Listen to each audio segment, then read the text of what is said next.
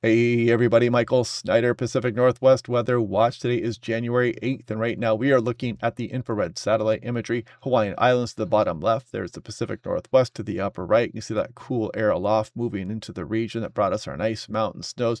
But we have another pattern change on the way. Warm, moist southwest flow in the form of an atmospheric river back into the Pacific Northwest. And then we'll take a look at the mid and extended range forecast. We're also going to take a look at the current La Nina and where that is headed here over the next few months.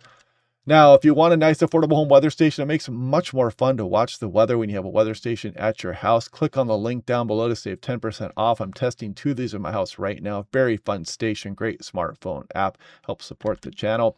Pacific Northwest Weather Watch is on Facebook, so click on the link down below to help share with your friends and family. Here we go. National Weather Service, Seattle. Winter storm warnings. We're kind of wrapping this up as we go through the day today. It should expire about 4 p.m. High surf advisories for the Washington, Vancouver Island coastline. I would consider that as well. Down through the Oregon coast. And Medford National Weather Service continuing to talk about the large breaking waves as we go through the day today. Still some pretty energetic wave action moving towards our coastal area. So do not turn your back on the ocean if you are headed out. Black ice. Just because your car thermometer says 34, 35 doesn't mean there aren't some frozen patches out there. I saw some clearing. You get that radiational cooling and you can easily cause some areas to drop below freezing. And with recent precipitation out there, then yeah, you get that black ice. Causes accidents every year, so do be careful. Now, as far as our current La Nina is concerned, watch what happens as we're going on in through January 13th, 18th, 23rd. You can clearly see we're bringing this westerly surge across the Pacific Ocean. This is likely the demise of La Nina or the beginning of it as we go through the next few months.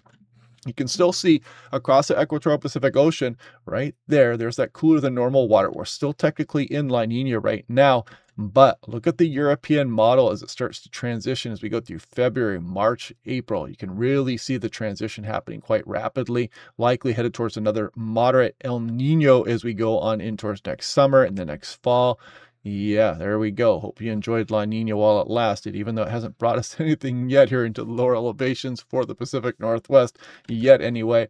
Climate forecast system also showing the same thing as we transition back towards an El Nino as we go on in through next year, or this upcoming year. So here we are, sea surface temperature anomaly. This is the European forecast. You can see that cooler than normal water. I'll scroll through there. There's that above normal water already showing up here, potentially as early as February and March, and then continuing on as we go through the summer months. So this is the Southern Oscillation Index, kind of showing you that the atmosphere is kind of transitioning back and forth a little bit here. We actually moved into negative territory, which kind of mimics El Nino conditions, and we bounced back a little bit here as well into La Nina conditions. And that's what's known as the Walker circulation. So when you are in that positive, you're kind of dealing with the deeper convection across the Western Pacific Ocean. When you get El Nino conditions, that deeper convection is harder to spot, and it moves a bit further out to the west across some of the central Pacific Ocean. So that's what we're looking at when the Southern Oscillation Index, or what it's trying to tell us anyway. And again, one more look here at the European model, that westerly flow coming across the Pacific Ocean, likely the initial stages of the demise of our current La Nina. So anyway, back to the forecast here. There is our cooler than normal air coming across the region, bringing us our nice mountain snows. You can see that on the infrared satellite imagery, again, with the Hawaiian Islands to the bottom left. I'll put that into motion, and you see that chilly air at 10,000 feet starts to get replaced with some warmer air. And as you can imagine, that's not going to be good for any snow that just recently fell. Another powerful storm up into southeast Alaska where they've just been hammered this year. But down here, we're getting that warm southwest flow, atmospheric river activity moving into the Pacific Northwest. And again, this is at 10,000 feet here, folks. And when you're looking at that silver line, that's about where the freezing level is. But watch what happens as we start to squat into the early portion of next week. We really start to develop this ridge out over the Pacific Northwest and then eventually across the Gulf of Alaska. More on that here in a moment. So there's the temperature anomaly at 850 millibars. You can clearly see we're going above normal as we go through this upcoming weekend, and we're going to stay there for a while. So this atmospheric river really going to do a number on our snowpack for some locations, from many locations actually, except for maybe some of the highest terrain. And then you can really see this warm air aloft just kind of blocking the storm trap for coming into the Pacific Northwest. Again, yeah, not very good for some of the higher terrain. I don't like seeing this here, but there it is. And you can see we're not getting much help on the backside of that ridge, at least in some of these model runs. It keeps that a bit too far off to the east to really visit the Pacific Northwest. We'll take a more detailed look at that here in a moment as well.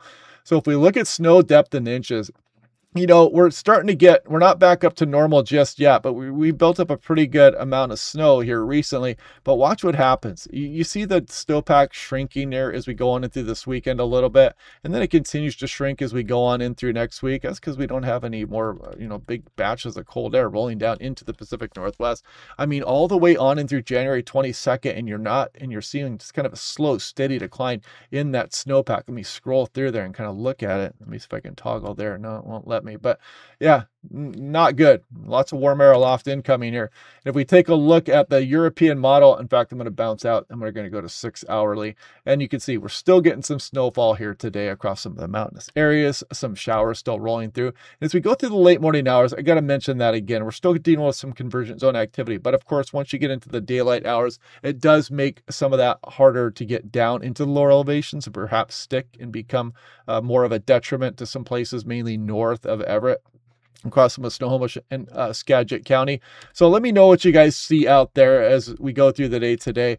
Now we scroll off into the future a bit more, and you can clearly see this plume of moisture out of the south and west, bringing renewed precipitation amounts into Vancouver Island as we go through what is that Friday night. There we go through Saturday morning. Here we go through Saturday late morning. There's Saturday afternoon as that atmospheric river starts to take aim at western Washington as well. Some of the higher terrain will be seeing some snowfall, but this is not, the good lower elevation stuff like what we saw with the last round. And we continue on in through Sunday. I mean, look at this plume just continuing to roll in here to western Washington, BC. High snow levels, especially by the time you get towards the later portion of the weekend. I mean, a lot of warm air aloft, and we continue to bring some precipitation. We might even have to worry about some flooding concerns depending on just how persistent this atmospheric river is and just how much snow we melt across some of the higher terrain. And then after that, I'll show you more on that here more in a moment, but I want to show you the precipitable water here, percent of normal.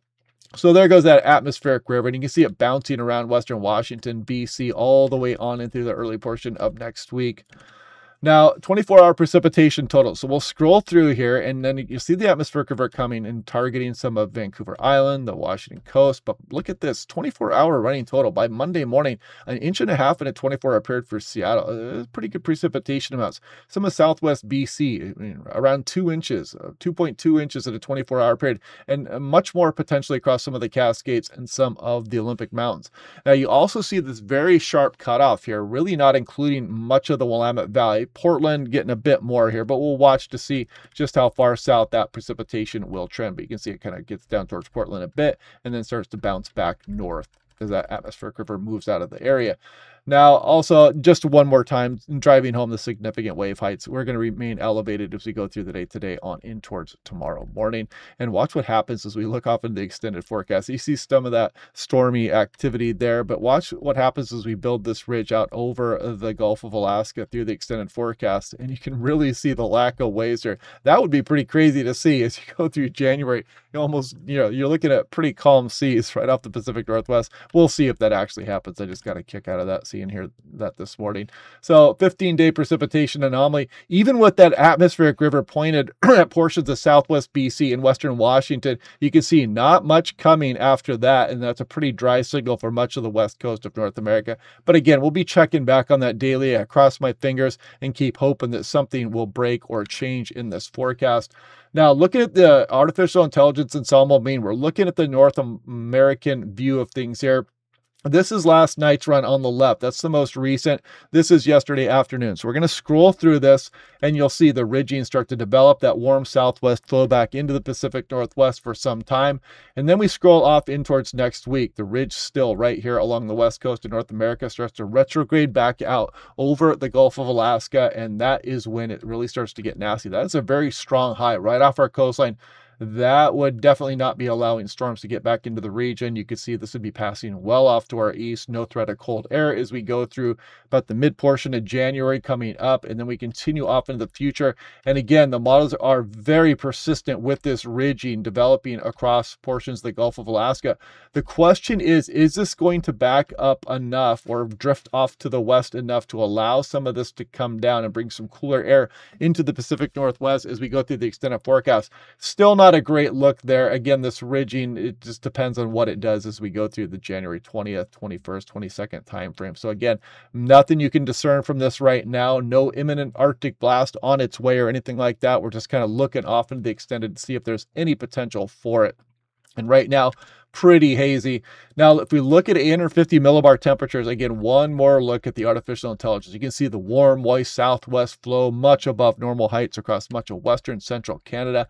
And then we continue off through the extended forecast. You notice the Pacific Northwest not spending any time in the below normal category as this ridge is going to be developing across the Gulf of Alaska. And you can see the cold air masses sliding down mainly east of the Rockies. And then this one kind of comes down and tries to push towards BC a little bit here. But again, it's right at the end of the run. There's nothing you can take from that at this point, with much above normal conditions across much of the Gulf of Alaska, which the models are very persistent on as we go through the later portion of January.